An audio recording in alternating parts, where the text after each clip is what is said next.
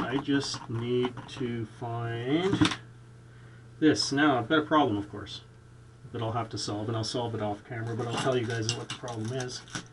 My 4-cell 1000 milliamp hour batteries that I want to run in parallel, and I'm running them in parallel for two reasons. One is I want a little bit more power, or sorry, a little more time, but I'm going to require more. These guys are 20 to 30 C, and this motor at its maximum is going to draw somewhere between 50 and 60 amps, or it could draw up to 60. I think 55 is the maximum for it. So if I run one of these batteries and I run it full out off of this 60 amp ESC, chances are pretty good it's going to get puffy in short order.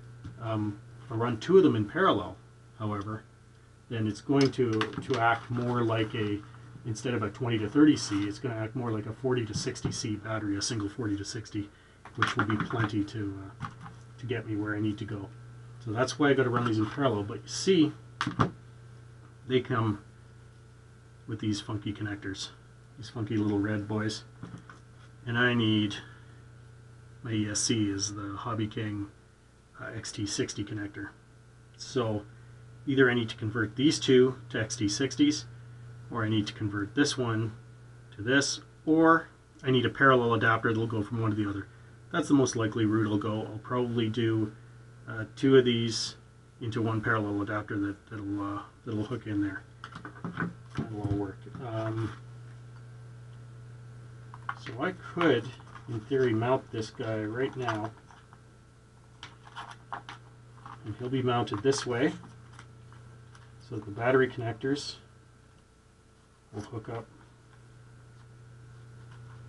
like so. Get these out of the way. These are going to go to the receiver.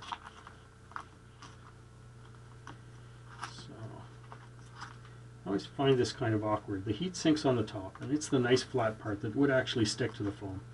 And then you got all this junk on the bottom, which are the parts that won't stick as nicely.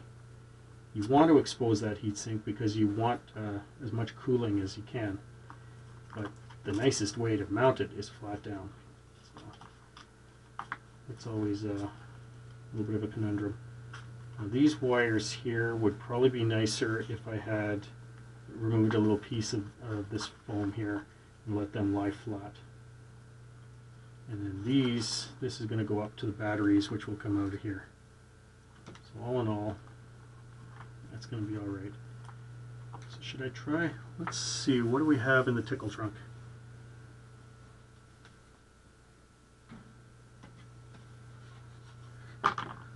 We have some double-sided foam. That might work. Now the double-sided foam's got some thickness to it. So it's going to end up popping that ESC up to the top, but what I'm hoping is some of the give in the foam and the components on the bottom, maybe it'll make for a decent connection there. And I'm going to mount that right there. So I don't need to have these motor wires hooked up while I'm doing this. So let's see. Let's see, it's about that. Let's see about that.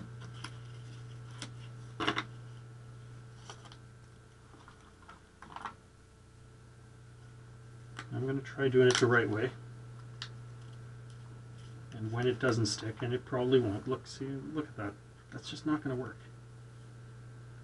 I would love to know what people do to get around this kind of problem.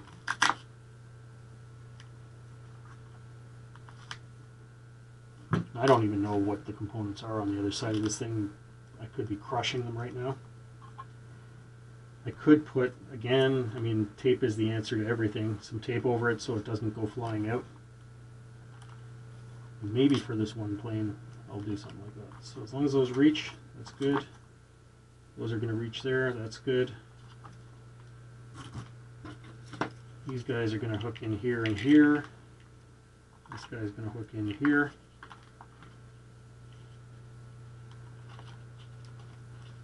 Okay, so I'm going to do is I can't remember, this is a 4-channel Hobby King receiver. It's usually used for remote control cars.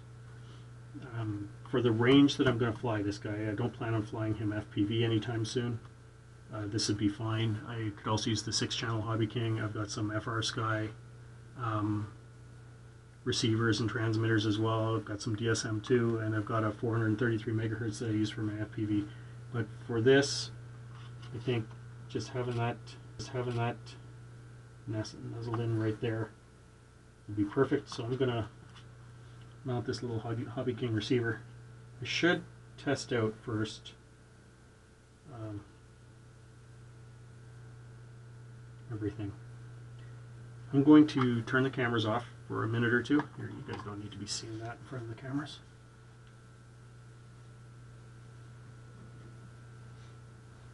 And figure out which channel is 1, 2, and 3 on this receiver. And when I come back, I'll mention it, which one is which, and mount that guy in there. And I'm not going to walk you guys through soldering these. It's not all that important. And after that, this guy is going to be ready to fly. I need to have a way to attach my batteries. Oh, there's my sign. My one camera just ran out of battery, so I'm going to turn these guys off. I'm going to do a little bit more organizing and come back for the final stage, and then after the final stage, all that's going to be left to do is fly this guy. Okay, we're back again, and I figured out which channels are which. 1 and 2 are the ailerons, and number 3 is the throttle. So here we are, and these are labeled on here. I can hold it up so you can see what's 1, 2, and 3 maybe. I've given up on the other 2 cameras for the moment, so we're just going to use the overhead view. I've already put in the ailerons and throttle. Now I don't have a prop on this yet. It's very important that putting the prop on is pretty much the last thing you're going to do, because you don't want to have an accident while you're building. So I've hooked that up. I need to bind. So I have my bind plug here, and for these guys, the bind plug goes, I know it says it goes in the 3rd channel, but I don't believe it for a second. So I'm going to put it in the 4th channel. And of course I could be totally wrong.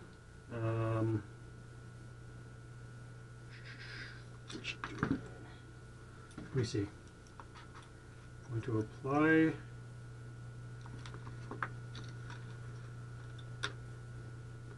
Hold down the bind button. Make sure that's off.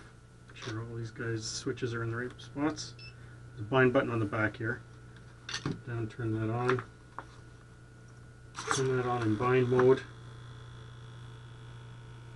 I see it's flashing. So I'm going to try this again where I turn it off, hold it down, turn it on. Does it change its mind? No.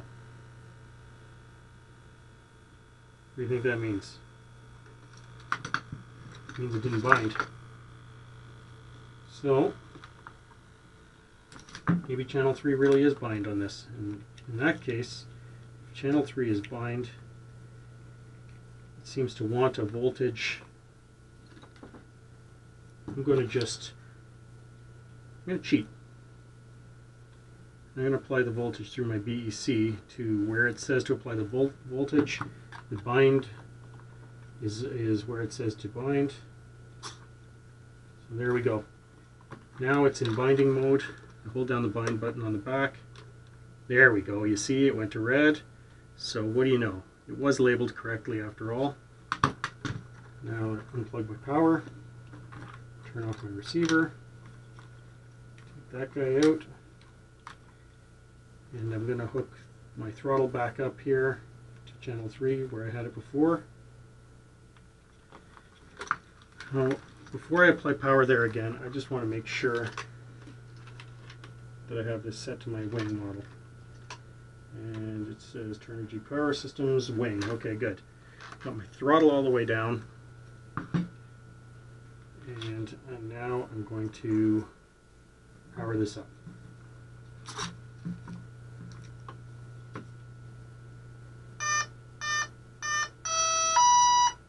Seem to like that.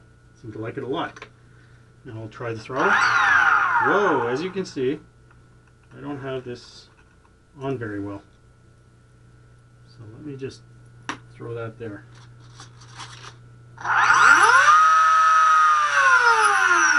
It sounds nice, but this is not heavy duty. This is a 3S battery, so I don't want to run it too long. So now I'm going to do some couple control surface tests. I'm going to pull back. Look at that. And see, this is where, so I pull back on the control. Both of the elevons come up, and that will send the plane upwards. And that's exactly what you want. And this is where I was saying that I'm careful about, it's still wet, careful about which way I put in my servos to be the same as my other planes, because I just have one wing setting here, and I know it's going to be correct. So now I try a right turn, and this one comes down, the other one comes up, and what that ends up doing is that ends up pushing that into the plane like this. The one that goes down, the wind comes underneath, pushes it that way. The one that comes up here, the wind comes underneath, pushes it that way. The plane banks left. Now I try the other way, or sorry, banks right. The other way, and the plane will bank to the right. So we have full control. Wow. I got motors in my shop that don't make that much noise. That's awesome. That's awesome. I'm ready to basically mount the last couple pieces on here, and after a little bit of soldering, this guy'd be ready to fly. It is too windy out today to fly it, but I'm quite happy indeed. So for mounting this on here, you might notice that I cut a little slit right here for the antenna. I'm going to mount the antenna across like this. This is how I like to do them. Some people will mount their antennas straight up and down, and then when they fly, they'll fly with the receiver like this. The idea is to have, well, that's going to be really tough to see from that angle, but the idea is to not have them intersecting here like this, right? Then you have a very basically what amounts to a small area of intersection, and you don't get as much range. If they're parallel to each other, you're going to get good range. So I like to fly with my antenna like that, and like this, and that way, you see, the plane's going away from you, you get lots of range, the plane's coming back to you, you get lots of range. The one time that you don't get lots of range is when you're in a strong bank.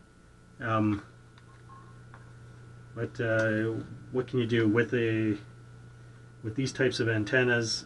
There's always going to be an occasion where you're not going to get lots of range. Luckily, with a small plane like this, I really can't fly at line of sight all that far away from me anyway. It's not going to be much of an issue. Okay, so let's attach the receiver. And again, I used my 3M double-sided carpet tape for this. Press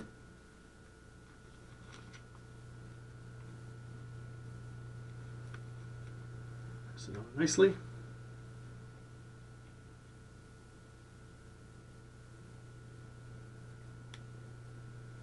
Backing off.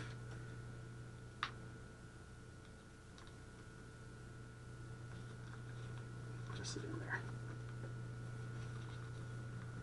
Nice and sturdy. Now, I'll probably end up putting a dab of hot glue or something here just to hold that steady. I'm not going to do it just yet. I could also, if I wanted to, I could cover it with a little bit of packing tape. It's not going to cause too much of a problem. There are certain types of tape that have magnetic metal filings. I shouldn't say magnetic, but metal filings, very, very fine particles in the tape itself, and it will cause a problem with reception. So I prefer to just use a couple dabs of hot glue up there. That's what I'll end up doing. So at this point, other than putting on the prop, I'm pretty much done. Pretty much done. All I need to do is put on the prop and wire up a parallel harness for my 2 batteries that I'm going to use. I could, if I really wanted to, just mount this battery on here, hook that up, and take it for a maiden flight. It'd be ready in the next 15 or 20 minutes to do that.